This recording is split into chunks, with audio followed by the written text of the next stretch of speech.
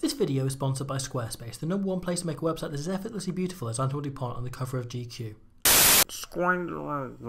Some might say it's the fact they capped Kelly Harmona, but I think the most damning thing about Italian rugby is thus. If you were to ask every single person watching this video, what are the first 3 images that come to mind when you think of Italian rugby, the same few things would come to mind for almost everyone. Sergio Parisse metaphorically flexing as he carried his team on his back, Martin Castrogiovanni being as flagrant for me, St. Valentine's is every day as he was fearsome at scrum time. And then the third one's a bit of a wild card. We're talking Diego Dominguez slickly slotting goals, Mirko Bergamasco passionately fluking goals, or Mauro Bergamasco not even fluking passes. The last 25 years of Italian rugby have been built on memories of what came before. Reputations matter more than form. It's rare to find a legend of Italian rugby who never tainted their legacy by playing too long or in the halfbacks. Italian rugby has almost always been about looking backwards. Until now. For better or worse, I think this is all about to change, because whilst they remain favourites to take a 17th wooden spoon, putting them just 8 behind Ireland for the record, everything is already in motion to see a shift in Italian rugby, unlike anything the team has seen since they joined the Six Nations in the year 2000. So, what can we expect from Kieran Crowley's new team in 2022, and why is anybody offering the same old kick Italy out of the Six Nations, woo, patter, just a boring old hack this year?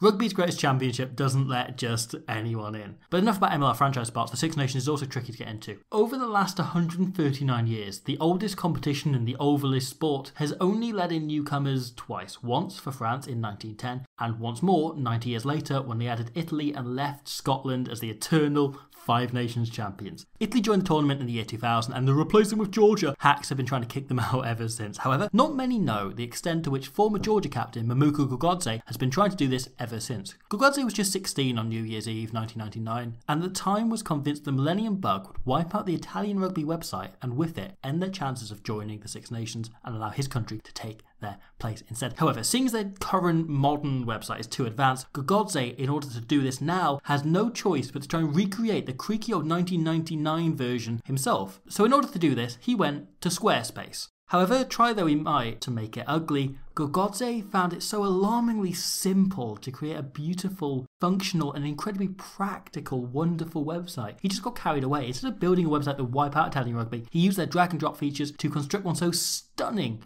it's sure to secure their places in the competition for decades. And if you want to be like Gogodze, you can follow the link in the description to Squarespace and use the offer code Squidge Rugby to get 20% off your own gorgeous website. That one's a bit of a stretch. But seeing as none of that ever happened, Italy were able to instead consummate their place in the Six Nations for win over the defending champions in their very first game, only for things from there to arguably kind of, start to stale. 12 wins in 22 years isn't the proudest of records, and if you get your opinions from nothing more than facts, things are only getting worse. 2021's Italy were, on aggregate, according to facts, the worst team the championship has ever seen. The 239 points conceded was a record across 139 years. In reaction, coach Franco Smith was moved upstairs into a senior position at the Italian Rugby Union, the kind of way you tell a kid their cat has gone to live in the attic after it gets hit by 239 trucks. And yet, without wanting to sound like Henry Slade reading a medical document, sometimes it's good to trust vibes instead of just straight facts. Because last year's Six Nations was the first time for some time it felt Italy were truly starting to look forwards. Let's go back to the start of this. Following an average 2015 World Cup, Italy appointed then Harlequins director of rugby, Conor O'Shea, to the top job. And whilst there were sparks of hope on the field, with O'Shea leading the team to their first ever win over the Springboks, the real legacy of his work came underneath the national team. Upon arriving, O'Shea assessed what he inherited and decided rugby in Italy needed a huge overhaul. Where his predecessors focused on damage limitation and dreamt of one day maybe finishing 5th, O'Shea decided instead to focus long term and dared to dream of building a world where Italy might one day win the Six Nations. And so, one of O'Shea's first acts was to poach fellow Irishman Steve Aboud to be Italy's head of technical direction. Aboud was an IRFU employee for over 20 years, but when he was promoted to the same job in Ireland in 2009, he overhauled the entire academy system on the Emerald Isle, and the results started to show. Amidst fears of a retiring golden generation, Aboud's system started to take effect. As each of those players retired, natural replacements flooded through, world-class youngsters being produced by the provinces almost every single year, leading us to the world now where Ireland are producing so many pointlessly, wonderfully high-quality back rowers. Scott Penny remains uncapped, and I can't remember the name of all the world-class back three lads at Leinster. It took about 6 years for Abu's academy work to filter up to the Six Nations in Ireland, and 2022 marks his 6th year in Italy, with the results really starting to show underneath the national team. If we're to go entirely off facts, the 3 best under-20s teams Italy have ever produced were 2018, 2020 and 2021. And if you look at Italy's under-20s points difference in the Six Nations, since the year O'Shea and Aboud came aboard, other than one outlier in 2019, it improves every single year until last year Italy finished with a positive points difference for the first time ever. And that only happens when you start winning games. Over the last 6 years at under-20 level, Italy have beaten Scotland 5 times, Wales and Ireland twice each, Argentina once, and finished within 3 points of France 3 times and England twice. In fact, the swing is so big. A 15-point loss to Wales last year was their biggest losing margin for 3 years, right? In that time, the All Blacks have lost by 15 or more points twice. But if you think the under-20s are good already, if you think that's impressive, just get ready. Because things get even better when you go down a grade. Whilst the world woke up to Italy's potential with an 18s win powered by Paolo beating England, their results have only got better since. Last year, Italy under-18s played all 5 of the other nations. They beat 4. We are now at a point for Italy's age grade sides where their biggest margins in the Six Nations at under-18s level are their wins, not their losses. 21 points over Wales, 31 points over Ireland, and 10 points over England, all bigger than their 8-point loss to France. The first of those players filtered into the national team about 14 months ago, as first caps were handed out to the likes of Michele Lamoureux, Paolo Garbisi, Federico Mori, Stephen Varney, Nicola Cannone, Gianmarco Lucchesi, players who could make up the spine of the Italian team for some time to come. Only 2 of those players I listed were born when Italy made their debut in the Six Nations. Of course, none of this means anything if they don't have a coach who can get the most out of them, and they have a new one ready to do just that. With Smith rage crying his way into the attic, in his place comes Kieran Crowley, a man who looks a bit like what would happen if you ordered Joe Schmidt off Wish. Kiwi Crowley made his name as the coach who brought Canada to the greatest heights they've managed in the professional era over a 6-year stint in the Great White North. They won 2 games in the 2011 World Cup, beating Tonga and Japan, and whilst 2015 was not as successful, they did push Italy very hard, at 1 point leading 10-0 thanks to this absolutely stunning, beautiful try, finished in the end by DTH van der Merwe. What a try. And they eventually only lost that game by 5 points, a 41-point better margin than Crowley's successor Kingsley Jones would manage in 2019. This performance must have endeared him to the Italians, as he joined Benetton as the head coach just a year later, where he remained in the job for another 6 seasons. In that time, he took them to their first ever quarter-final and a few unexpectedly respectable finishes, before last year pulling off Le Coup de Grace? Does that work in Is that Italian? Whatever it is. As Benetton took home the most prestigious trophy in all of rugby, the best trophy, the one your favourite is my favourite, it's all of our favourite, the Rainbow Cup. Italy have played 3 games already under their new boss, and there was an instant uptick in their defence. Italy were the team who kept the All Blacks scoreless for the longest in 2021, I know, and whilst a lot of that was down to an inspired performance by new captain and man who it would be impossible to tell apart from a Jim Henson puppet version of him, Michele Lamoureux, Italy did strut out a different defence to earlier in the year. Whereas their system from the Six Nations was a shit version of South Africa's, in the autumn they employed a functional version of the Crusaders system, which is designed to bend but never break. In this situation a year ago, Federico Mori would have been encouraged to shoot out a line here, hit bridge, meaning quick hands put Braden not away with just the fullback to beat. Instead, Mori backtracks and cuts off the ball carrier's options, trusting his inside defence to catch up and make the tackle. We see a great example of this here. Mori allows Mackenzie to get on the outside of him, knowing he's only drifting towards the touchline. Brex makes the chop tackle, and Italy reorganise instantly. They then proceed to run some superb defence, with Brex popping up once again here to make a great shot. Italy in the autumn regularly flooded this channel aggressively to prevent the ball going out the back, and it works here brilliantly. Whilst New Zealand do get on the outside of them a few times, most of the ground is invariably lost again in the middle thanks to this angry mid-rush. Italy just remain composed in this pattern for 17 full phases before Lamoureux sweeps in with his muppety arms to take the turnover. Italy conceded 12 tries this autumn, but if we look at them, it's 6 from set pieces inside 5 metres of the line, 4 mauls and 2 scrums, 2 tries from lucky bouncers, both for Argentina, and this from Minozzi simply being beaten in the air. It's kind of an anomaly.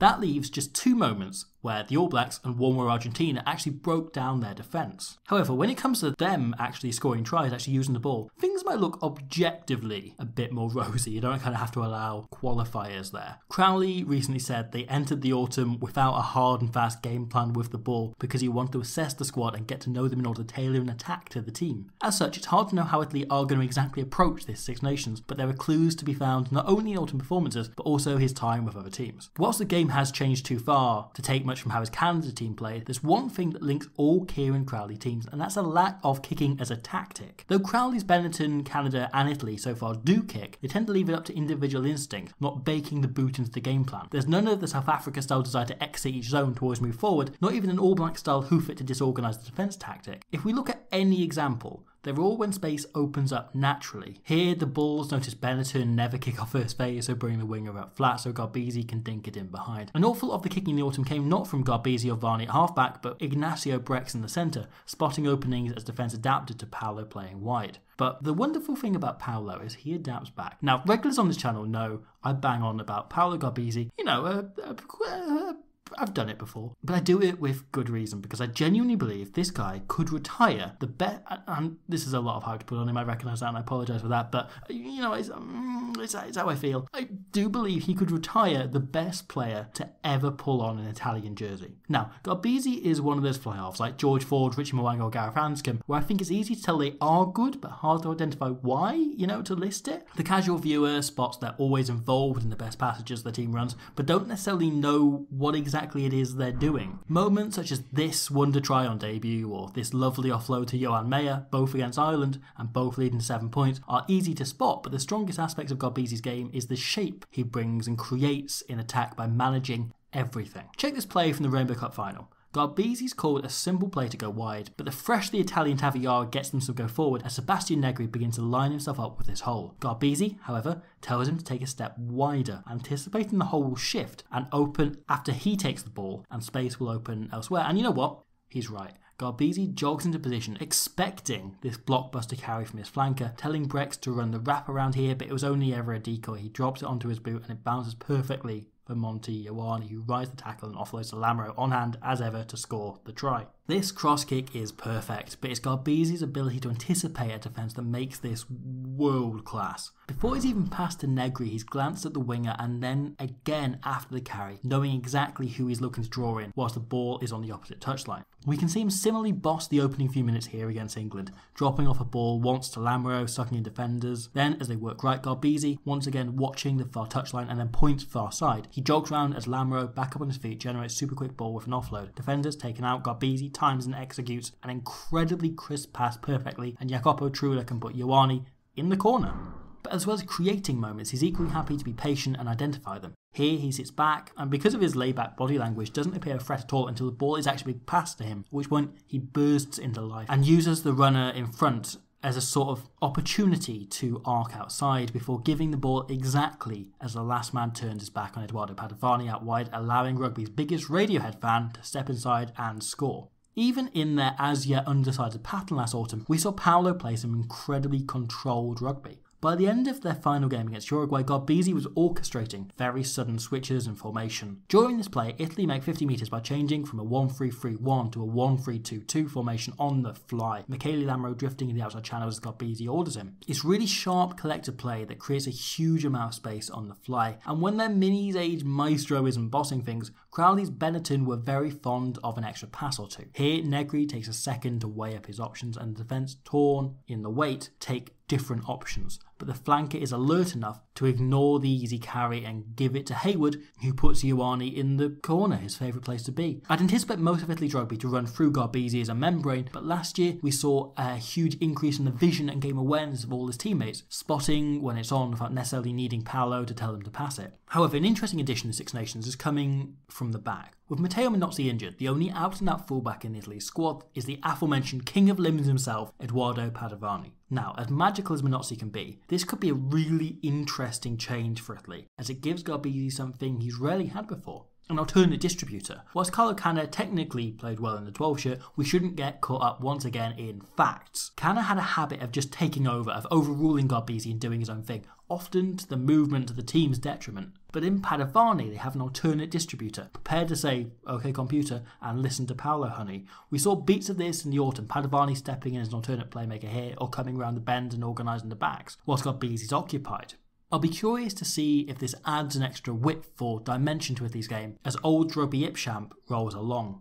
It's particularly intriguing because if there's one critique I'd level at Garbisi's game after watching him closely for this, it's his lack of trust. If Paolo Garbisi is calling a move, in literally every example I could find, he puts the most ambitious, difficult or flashy pass on himself. One of the things that set George Ford apart back when he was England 10 was he knew when to trust Farrell or Daly to throw the tricky passes, whereas Paolo's focus on himself may give defence a chance to force hurried versions of those trickier balls. Having an expendable distributor like Padovani in the backline may allow Garbisi to develop his selflessness in the coming campaign. And Padovani is actually something of an outlier in the likely Italy starting 15 for their first game against France, in that, far from being Kid A, at 28 he's one of the oldest in the team. The full 30-man squad contains 2 players who recently turned 30, and nobody older than them, clocking in with an average age of just 23, the youngest in this year's edition of B-Champ's rugged old ship. And if you plug in injured teammates Matteo Minozzi, Jake Pellegrini and Marco Rizzioni, the team only gets younger still. What Italy now have is a group of players who've come through the finest academy teams Italy have ever produced, not just playing a higher standard of rugby than previous generations, but learning to win games in a bright blue shirt from an early age. Gone are players who knew nothing but losses in Azzurri. This is a generation who only have to remember how to win, not learn from scratch. However, that is likely going to take a bit of time. Looking at that likely team to play France, 10 of the starting 15 made their debuts after the 2019 World Cup, and with that younger side comes a curve as they adapt to the rigours of professional international rugby. Last year, Italy threw a huge number of players in at the deep end. 9 of the aforementioned 15 went into last year's Six Nations, having made fewer than 20 senior starts for their club. By comparison, the other real, big name talked about youngster in this year's Six Nations, one Mr. Marcus Smith, had played 79 games for Harlequins by the time he won his first cap for England. But the improvement we've seen in almost all of those Italian players, none more so than Lamro and Garbisi, suggests this is a strategy that could work if they're a bit more patient. That said, I do worry that 2022 may be maybe a year too early for this Italy team to avoid another wooden spoon. But alongside the most talented crop they've had in some time, they have a coach who almost specialises in making underdogs lose by margins way below what was expected.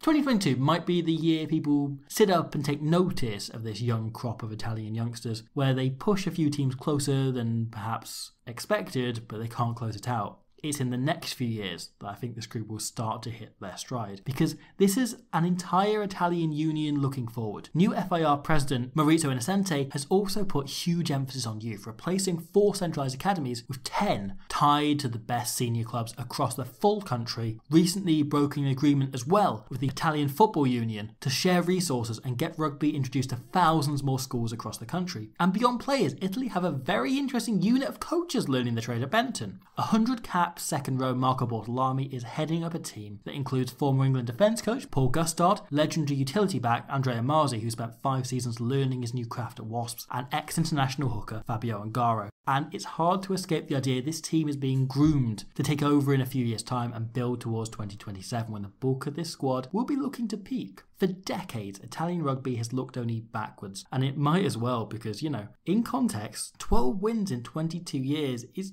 not that bad. It's considerably better than France managed in their equivalent period. The French had it in 1910 but didn't win their 12th game until 1947 and wouldn't win their first championship until 1959, almost 50 years after joining. For the first time, I feel as though Italy are looking forward to the day they one day do the same. Not reminiscing over the days of Diego, memories of Martin and souvenirs of Sergi. Oh.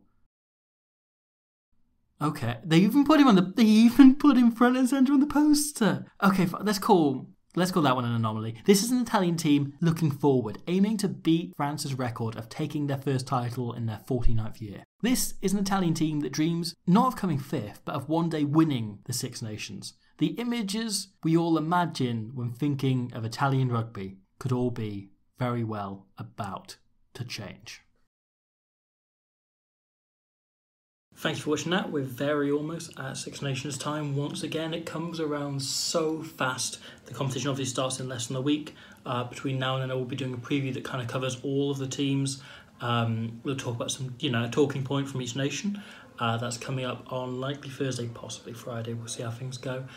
So I'll see you Then for that, I've also got the Rugby World Cup podcast I've been doing.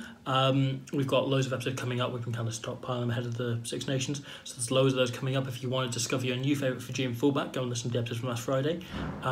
There's loads more happening, loads more going on around. Just a video on Rugby 22 if you want to have a look at that. Plenty of stuff, but I'll see you very soon for more Six Nations nonsense.